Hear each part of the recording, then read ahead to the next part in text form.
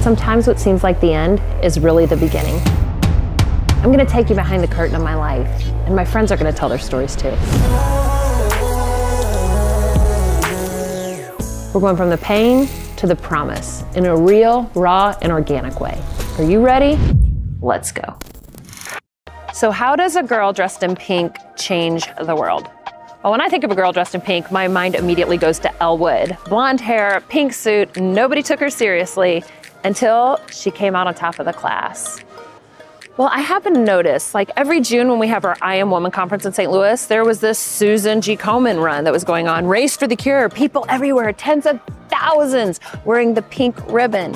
And then all around the country, so we go to West Palm Beach, Florida, right? We live there, we operate there, and there's this bridge and the whole bridge turns pink. Everybody wears pink in October. How do these things happen? Well, I wanted to track it down, so I ended up finding the lady. Her name is Nancy Brinker. She used one painful, tragic moment in her life to give her the purpose to change the entire world. In my opinion, she is the grown-up boss babe, Elle Wood. And her resume, her bio, check this out. She founded the Susan G. Komen Foundation. She went on to become the ambassador of Hungary while she was founding that organization and running it. All the while, she's serving as chief of protocol for George W. Bush as he was president. And then with Barack Obama, she got awarded the Presidential Medal of Honor. I'm telling you right now, ladies and gentlemen, this lady you're about to meet dressed in pink has changed the world, and she's not stopping now. Are you ready to change the world dressed in pink? Let's go.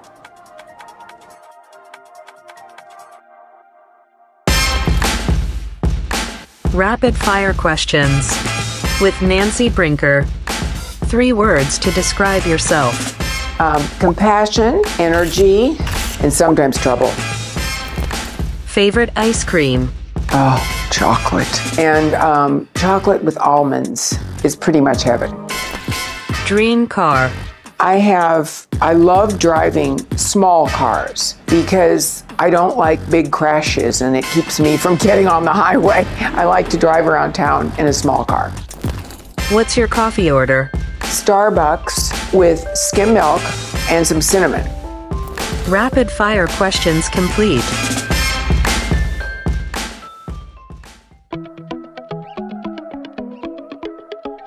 You showed up dressed in pink.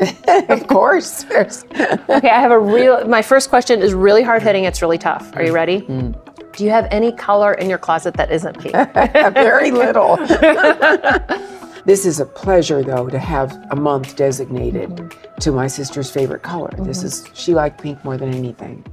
And so when the time came for me to really get to work after she died and memorialize her, I thought that was it, pink. And then we thought for a long time, and we developed the pink ribbon. And people started using it, and then we went to New York for one of the race events. Other people picked it up, but that's okay. We wanted everybody to recognize the pink ribbon because it meant help, it meant hopefulness, and it meant cure someday. So can you tell us just a little bit of Susan's story? She was a beautiful, sweet, kind woman. Most important thing about her is that she had the kindest heart I ever knew, but more than that, she cared about other people. And when she was in her last days, I'll never forget this, the nurse got her up out of bed to take a walk down to the children's floor. How old was she? She was 36. And so we're walking down on the children's floor, and she sees this little boy trying to take out his tubes and trying to get away from the medication and whatever. And she walked up to him and sat on his bed and told him why he should keep taking his medicine. And that was the week she was dying. She was a beautiful soul. And she asked me before she died if I would cure the disease. And not only that, make sure that other people had access to care like we did. How did losing your sister affect you mentally, emotionally? I feel like I lost a part of my body when she died. I felt like I lost something I knew was never replaceable, ever. And though I still feel that way, I always feel her spirit. I always do. What was the first thing you did? Because she didn't She didn't give you a small task. She's like, go cure cancer. Yeah. So when you get such a big initiative from somebody and it's close to your heart, it's somebody you loved and you want to make them happy, what's the first thing that you did to take such a step to such a big thing? I went back to Dallas, Texas, where I was living, and I sat there almost in a funny kind of a state for almost 8 or 9 months. And then I met the man I was to marry, and he was so thoughtful and so kind, and he was very busy building his own business. So one night, we were sleeping, and I had this dream, and I saw my sister with a few of her friends, and they were carrying pink spears, like spears, and they were racing, and they were running, and they wanted to kill something. They wanted to conquer something. Yeah. So I sat straight up, and I was kind of shaking my husband. And I said, Norman, you have to get up. I finally thought of what we could do to make women aware, because in those days you couldn't use the words breast cancer or breast on TV or radio or newspaper or anything. And I said, what we could do is I could start an event maybe, because women started running them, and we could call it a race. Maybe it's a race for a cure. Because that had been suggested to me, and he said, oh, can we go back to sleep and we'll talk about it in the morning? I said, no, no, because you'll get up, and he was a very hard worker. So you had like a vision. I had a vision, and then I went to, we had a wonderful one event going. Susan G. Komen Foundation did our first event in Dallas, Texas. It was always a big luncheon. Betty Ford came the first year we launched it, and everybody thought that was fabulous and probably just enough. But it wasn't. We had to have a grassroots movement side by side, or people wouldn't know how serious the problem was. And that's what happened. Betty remained a great friend all of her life. And her daughter, Susan, has remained a great friend of whatever life we have left together. She's a great friend. Wow. And we started the race, though. And after about so many years, it was in almost every country, and the pink ribbon came to mean the war against breast cancer. That's what it came to mean, the effort against it. And even later on, when I had been asked to be ambassador to Hungary and was traveling around the world, and a lot of times we went to Africa and different places, because President Bush and his wife Laura had taken on cervical cancer and HPV, et cetera. And doing a big movement. And so when we would go visit the few clinics, there was one cancer clinic in Tanzania, and I'll never forget the day, never forget it. And there was a young woman in there who had breast cancer. And one of the priests came to get me and said, Ambassador, would you come and sit with her? But she knows who you are, and she knows what the pink ribbon means. So I said, of course I will.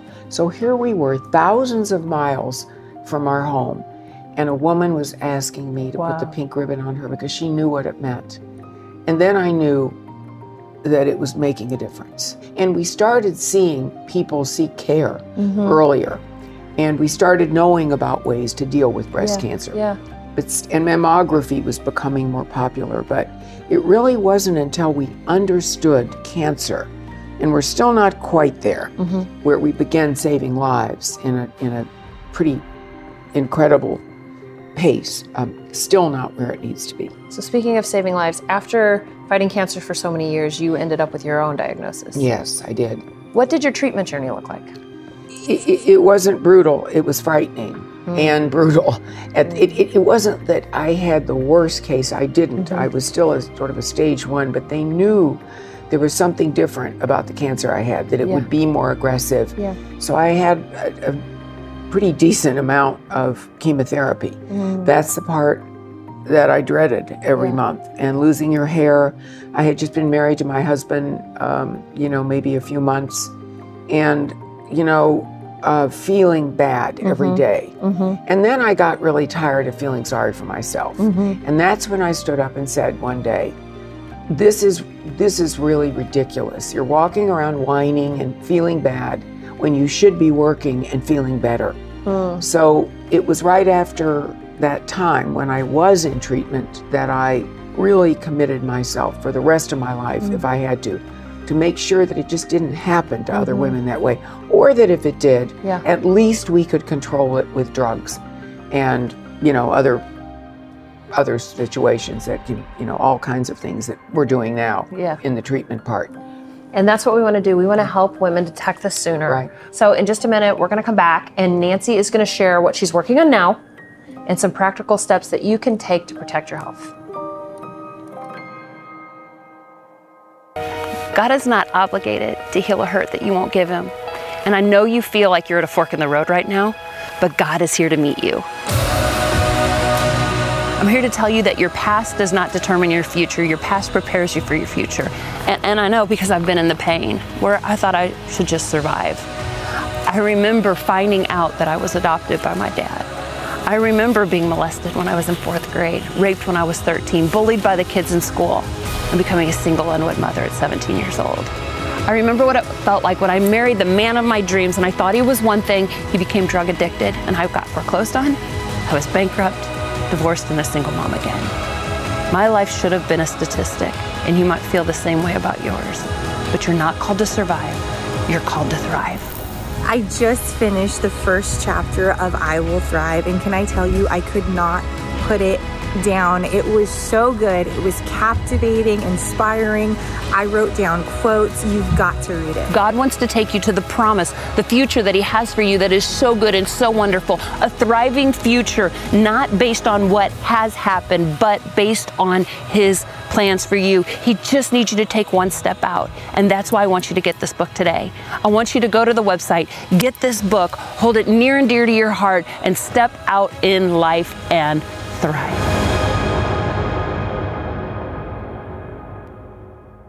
Here's the thing I love about Susan. My girl, she went down fighting. She's like, hey, Nancy, before you do anything else, I just want you to cure cancer. So I want you to cure this thing. I want you to fix it. I want you to get it done. She said that like, hey, on the way home, I want you to grab some milk, pick up the dry cleaning, cure cancer, world peace, no big deal. She's like, we're gonna get this done. She didn't resign. She didn't just take it. She didn't go, this is the end. She said, no, here's what we're gonna do. We're gonna fix this. And you know what? If you're in the middle of a health battle of your own, don't just take it lying down. Feel okay fighting. You know, I was on the phone with somebody I know today and they were saying, you know, my dad's cancer this, my dad's cancer that. And I was telling my friend, hey, you know, with all due respect, is that your dad's cancer? Or is that like the devil's cancer? They're like, no, cancer's like straight from the pit of hell. It's not my dad's. And I'm like, can we refer to it as the cancer your dad is fighting? And he said, yeah, let's do that, because my dad's not gonna keep this cancer. I want you to keep your outlook good. I want you to keep your hopes up. And I want you to give you a couple tools to fight this thing with. Let's not go down easy. Let's not lay down under this thing. Let's come up swinging. I love the theology side of that. It's called faith. My friend Nancy is Jewish. I'm a Christian, and we both believe in God. And God had a favorite son. His name was Abraham. And it said, Abraham died in faith, believing the promise. Susan, she died in faith, believing the promise that cancer can be cured and eradicated. And Nancy's doing such a great job, right? She's helping people, early detection, early cure. And the thing she's doing is so great. And there's some nutrition things you can do to back up your body, help your immune system. And that's what I want to encourage you to do today. You might have a friend who's going through it, a family member who's going through it. You might be going through it. Nancy went through it. I went through, not breast cancer. I had a cervical cancer diagnosis, and that was about 23, 24 years ago. And friends, I'm still here, and I'm still fighting, right? I'm fighting for you. I'm fighting for the people that you know. So on my website, I want to send you just a free PDF of some things that we have done to help fight cancer. And then there's some vitamins that help support your immune system. I've got an Amazon page, and we're going to put a QR code up right now. You can scan that, go to my Amazon page, do your own research. I'm not a doctor, but I did research because I wanted to support my body. I try to eat healthy. I don't every day. I drank a Red Bull today, but that is very not normal for me. I also drank my green juice today. I also took all my supplements today. I'm also working on keeping my acidity down. Some things that you can learn, like acidity. An acid body is a great place for cancer to grow. An alkaline body is a hard place for cancer to grow. There's lots of things in wheatgrass. And wheatgrass at 7 to 14 days old, if you juice that, it has so many nutrients that help your body fight. Let's fight this thing. I want you to get that free PDF. I want those things to help you.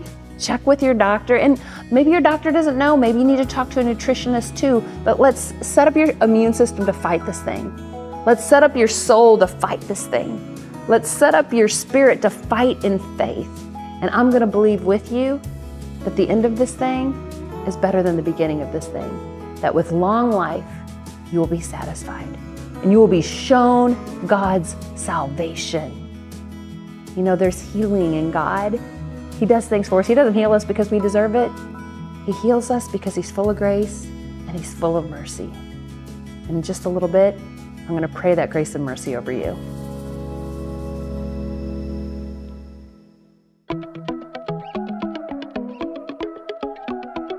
You passed off the baton of leading the Susan G. Komen Foundation, and you've started something new, something even more progressive. Yeah. So what are you doing now?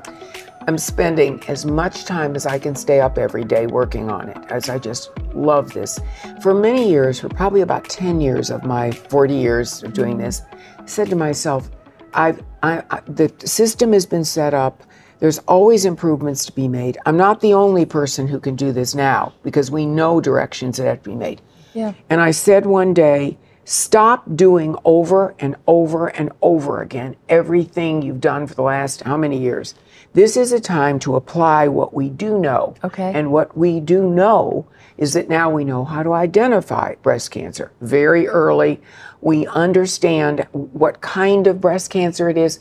We do have treatment, and it may not necessarily work, particularly if it's a very aggressive, but at least screened and found early, a woman has a very high percentage of an opportunity to be cured of the disease. How does somebody who doesn't have money for detection, how do they go about getting those kinds of services? It's toxic to people, because if you can't get into a hospital for care, a nonprofit care, then you really have a problem. And so two of my girlfriends and I, when I came back from Washington, where I was serving, I had a pamphlet in my mailbox, and it said, there are 80 to 100,000 women in Palm Beach County, the third largest county in the third largest state, who have no primary care, none.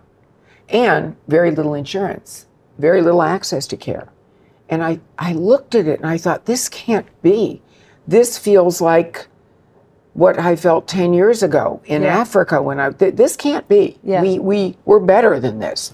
So I got a group together. We call ourselves the Promise Fund of Florida, just because that's where we're located and because we promised women we would fix this. So I have a very good friend in a company called Hologic. For 18 or 19 years, I have worked with them, and they have helped me every step of the way in the work that I've done. I called them, I said, look, I've discovered we have federally qualified healthcare centers now all over the country, and most people don't know what they are, but they're called FQHCs, the acronym for them. Any citizen can walk in and get primary care, and once a woman has primary care, her chances go right up to the sky, because usually primary physicians can discover lumps, bumps, and other things that are irregular happening to a woman. So that's what we did. We went to Hologic. I begged them on hands and knees to get us a great piece of equipment, a 3D mammogram machine, and ultrasound and everything else now that we have. And we sat there. It was one morning next to a Christmas morning about 6 years ago. And when that equipment arrived on a truck, we were like kids getting a load of candy. We were crying. Even the patients in the center, some of them got tears in their eyes. And one of the women walked up to me and said, Ambassador, thank you so much. Nobody's ever done this for us. Nobody's ever done anything like this. And so far, we have created now a culture of it, and we have screened, navigated, gotten treated, helped people through their early breast cancer if they have it. 26,000 of those women. And we have, the secret sauce is because we have brought on 19 incredible patient navigators. And these are women that are somewhere between a nurse and a social worker. Okay. We wake up at the Promise Fund every day, and many of us smile every day we walk up because we know we've saved somebody's life. You're making a Who difference. has no insurance. And we supply all the social determinants. Yeah.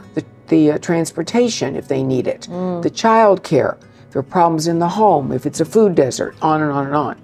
And it's amazing to watch the transformation in these women. What are some practical steps that women can take at home to screen themselves or learn about, hey, Yeah. what should I be looking out for? Get used to once a month, you know, with soap and everything, just self-examine yourself.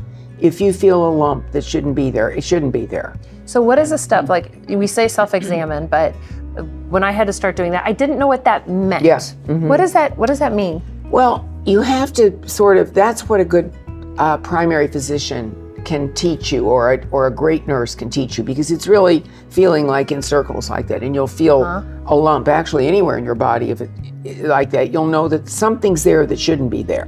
So it feels kind of hard. Yeah, it usually feels hard, or it can be soft and move around but still be attached. Okay. But still, it's a sign. Check it out. Should be checked out immediately. And you should do that every month. If you can, yes, you should do it every month. And most of the lumps and bumps are found by women themselves or their partners.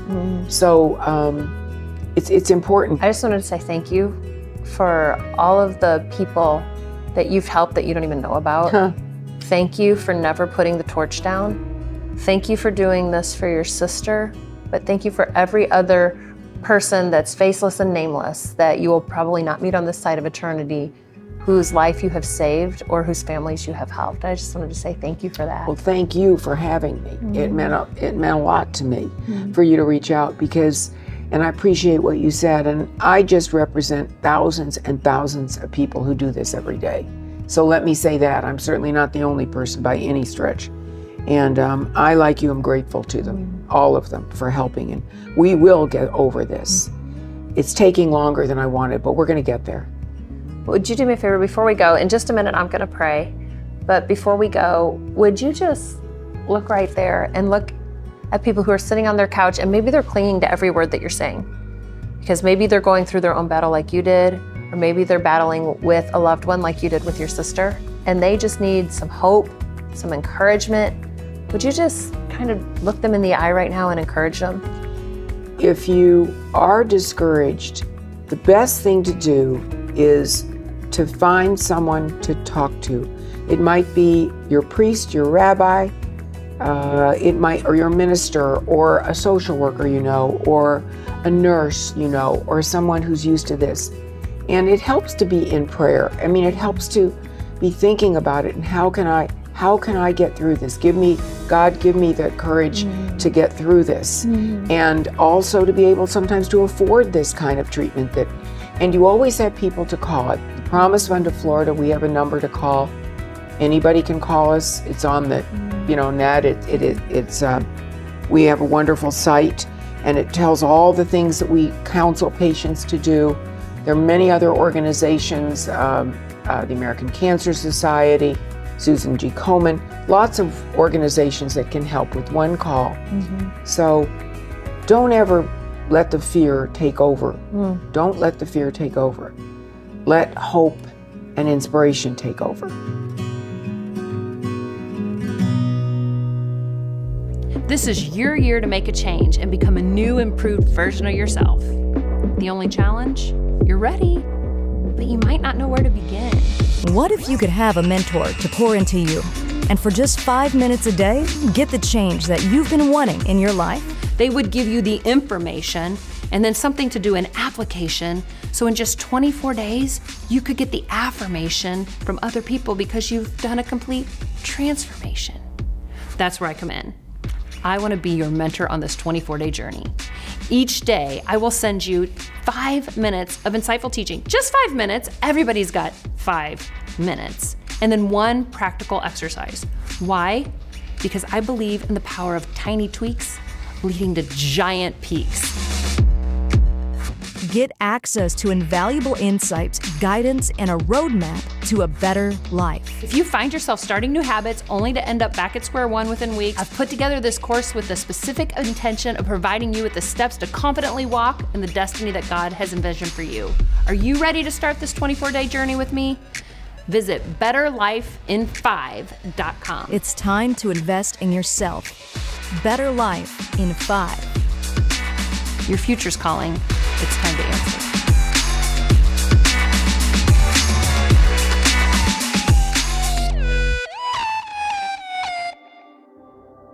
I love the idea of a promise fund.